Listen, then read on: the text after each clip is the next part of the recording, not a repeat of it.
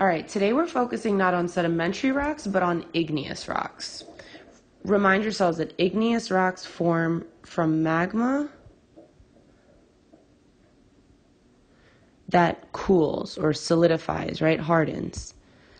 Now, igneous rocks, there are two types. There are extrusive igneous rocks and there are intrusive igneous rocks. The word extrusive, you can see the word exit in it, right? EX means out of.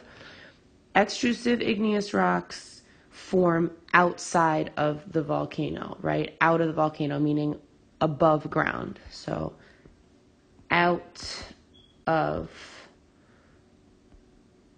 the ground. Intrusive rocks, well, obviously form within the ground, inside the ground, in the ground.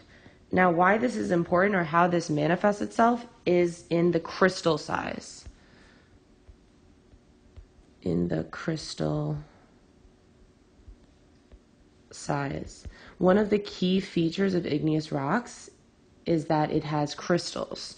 So sometimes the crystals are super, super, super small that you can't even see it. So small that it looks glassy like obsidian. Other times the crystal sizes are very coarse or very large. So the word coarse means large. The word fine means very small. So small that it's tough to see the crystals. So last thing before I let you go. Extrusive, right? Out of the ground. Crystal size is going to be, I'm actually going to write this down. So with extrusive out of the ground, crystals are going to be small. Well, why will it be small? It's going to be small because it's out of the ground. So the rock is going to cool quickly. And since it's cooling quickly, the crystals are going to form quickly and not be allowed to get very large. So small crystals because it cools quickly. Now with intrusive, crystals are going to be large because it's underground. It's much hotter down there. So it's actually going to cool much more slowly.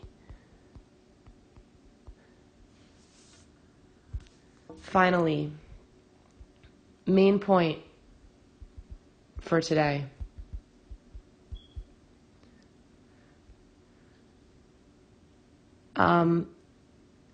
The longer it takes to cool, the larger the crystal. The opposite's true for igneous rocks that cool really quickly, right? The longer it takes to cool, the larger the crystal. I think the remainder of this chart you'll be able to understand on your own, to figure out on your own. Also, keep in mind this part of the lighter color to the left, darker color to the right, lower density to the left, higher density to the right. The word felsic means light in color. Mafic means dark in color. So I'm going to leave it at that. Please call, text me if you have any questions on today's work.